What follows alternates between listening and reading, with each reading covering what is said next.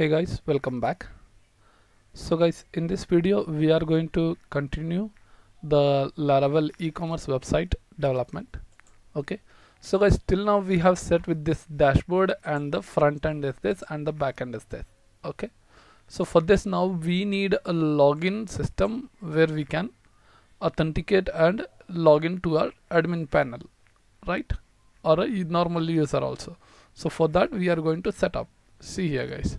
So right now if we go to our main URL, so we will see home. Okay, and to go to dashboard, it's going directly to the dashboard. So before going to this dashboard, we need a login system, something like this. Okay, so once you click on login, that login page should come everything. So Laravel is providing us the login things, right? So you can follow with the commands and move on with it. So let's get started with that. So guys, this is our fresh application right now and installed with this basic designing parts, which is for this dashboard and these things. So if you are not understanding all these things, please watch out the previous videos, which is from part 1 to 4 right now. And this is the fifth part. We are going to continue with the login and register, right? So guys, let's get started with this. Okay, so the first command, open your terminal with the Control-Tilde option, and now we will run a command. So before running any command, we have to set all the database configurations things. Many things are there. So what we have to do is, first we will set up our files. So let me just minimize this, or let me close this. First we will go to app provider, app service provider. So we have to set the boot function. Okay, so that schema should not be empty. Okay, let's get back and we will type schema default string length Laravel.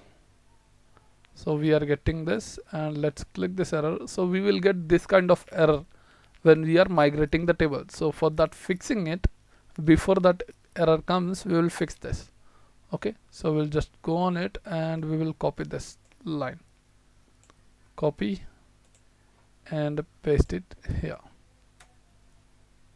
save, get back, copy this one more line, 191, and paste here, save it. That's it, saved guys. Now we will save and this close this file. So one step is clear, and second step we will create the login and register system.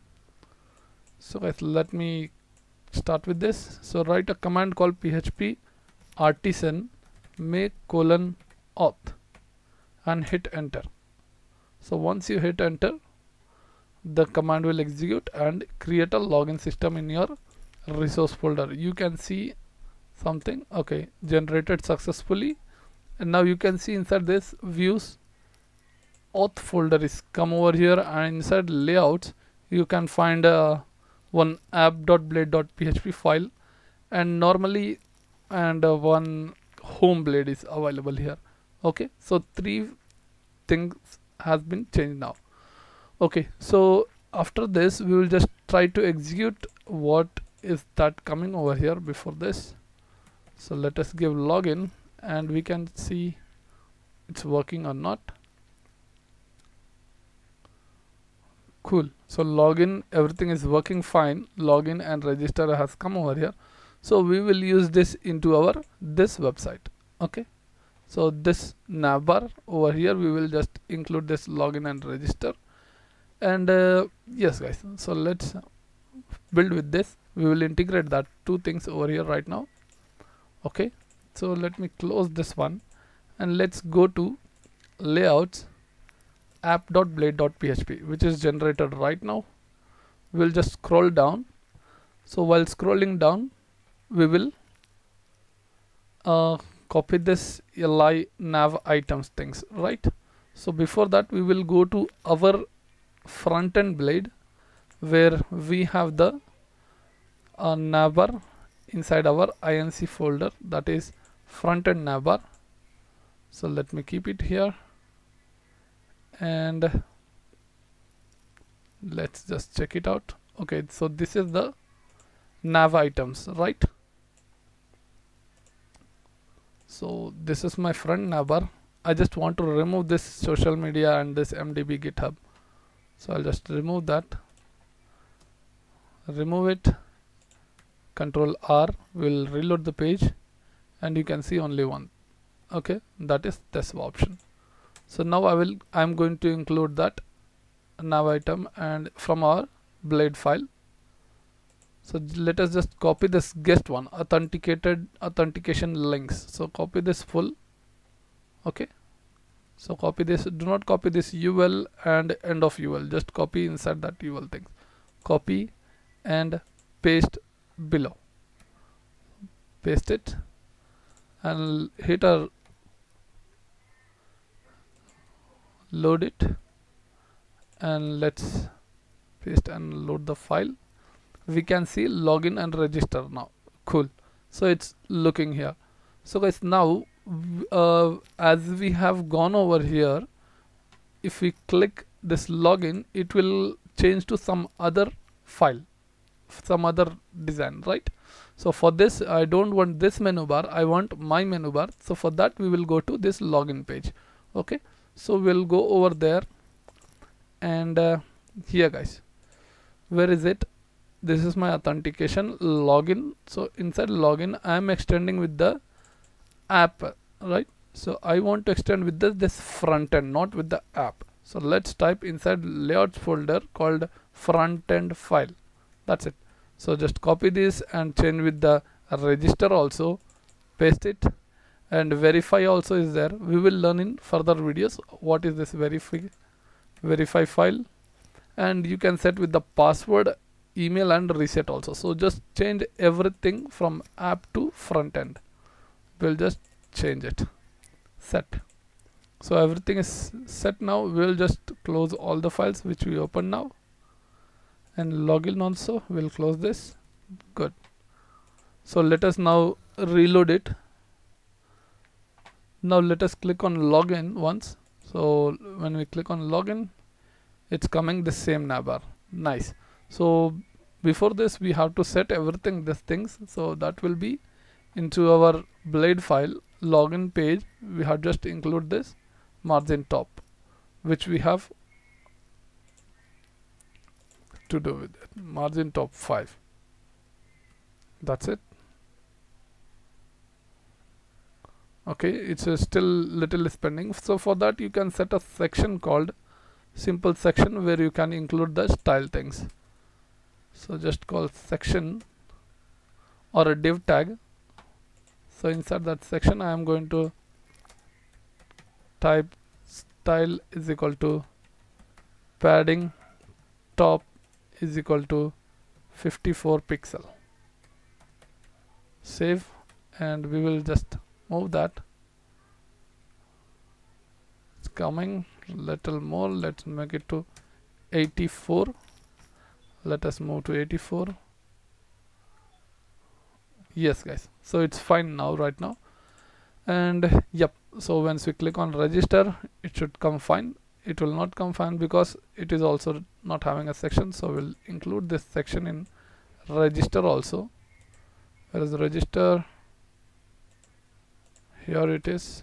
So let's mention that. And section. Okay, so now set.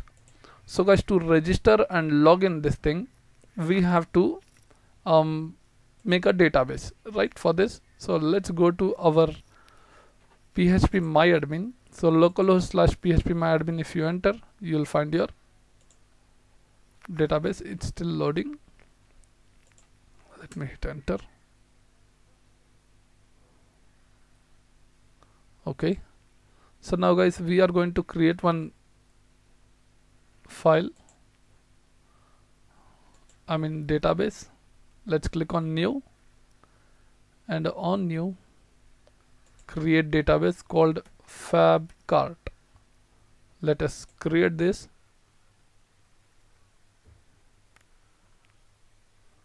So once fab cart is created now successfully.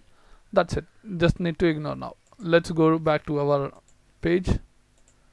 So now we will get back here and to our code. Let me close everything and arrange it. So let's go to env file first. Okay, so once you click on env file, we are going to see database username and password. So my database is fab cart and this is root and this is password. That's it. So password I don't keep, so we can ignore this. Root and password fab cart is set. Now if you are running this already and you are going to check the output, so this database will not work out. So you have to stop your terminal, stop your localhost PHP artisan serve and restart that again.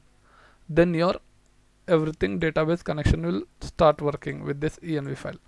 So I want to tell, if you make any changes in env file, please start your server once again, close and restart it if any changes in env file. Okay, close this and let's migrate the files.